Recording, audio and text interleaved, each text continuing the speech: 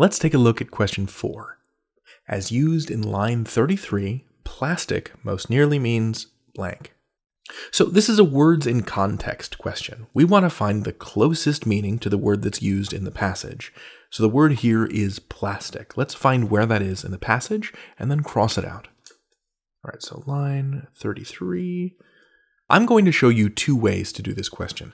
The first way is that we're going to read the sentence and make a prediction in our own words about what we think the answer is. So we know that the human brain is highly plastic. Neurons and synapses change as circumstances change. And I'm going to cross out plastic. And try again. What fills in the blank? We know that the human brain is highly blank. Neurons and synapses change as circumstances change. I'm just going to say changeable. You don't have to write in your test. I'm just writing it here so that it's easier for you to see my thought process. And the reason I said changeable is because the word change is staring us in the face in the rest of the sentence. Neurons and synapses change, circumstances change. And we know that the human brain is highly changeable. Neurons and synapses change as circumstances change. And now let's take that prediction back to our choices. Which word means something similar to changeable? Okay. As used in line 33, plastic most nearly means A, creative. That doesn't mean changeable. B, artificial. That doesn't mean changeable. C, malleable. That word does indeed mean changeable. In particular, malleable means that something can be molded or shaped. For example, clay is malleable. So this is almost certainly our answer. I'm going to make a little star. Sculptural. Well, that doesn't mean changeable. So choice C matches our prediction, and even if we didn't know the word malleable, we were able to eliminate the other choices because they didn't match. Okay, so that was plan A. We crossed out the word in the passage, and we made a prediction before we looked at the choices. And then we found a match based on that prediction. But let's say you're having trouble with making a prediction, so let's head to plan B. Instead, let's take the choices and plug them into the sentence. So let me erase my work. So I'm going to do the same thing. I'm going to cross out plastic, and then we're going to start substituting in the choices. So we know that the human brain is highly, creative, artificial, malleable, sculptural. We know that the human brain is highly creative. Neurons and synapses change as circumstances change.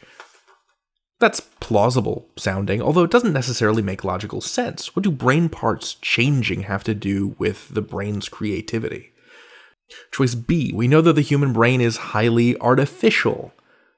Well, that just sounds wrong to me. It's a brain. It's made of natural stuff. That can't be an option. Choice C, we know the human brain is highly malleable. I know what that word means, but maybe in this scenario you don't. And that's fine. It could be right. Let's leave it in and move on to the next choice. And finally, choice D, we know the human brain is highly sculptural.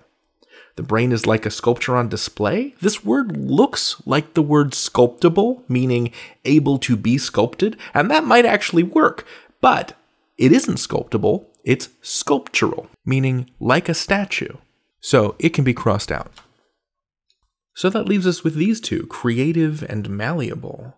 And I want to point out that this method isn't quite as effective as Plan A. Without a firm prediction from context, we weren't able to cross out as many choices. So at this point, I'm going to have to lean on the context itself, specifically on this semicolon.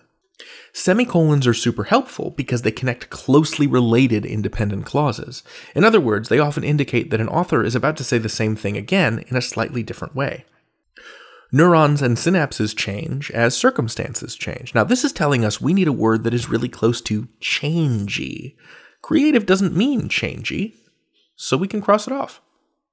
And we're left with malleable, which means precisely that, moldable, just like plastic. So those are your two pathways to success for these questions. If you can make a prediction and match it to the choices, that's your best bet. If you can't make a prediction, then try plugging in the choices and pick the one that makes the most sense. Good luck out there. You've got this.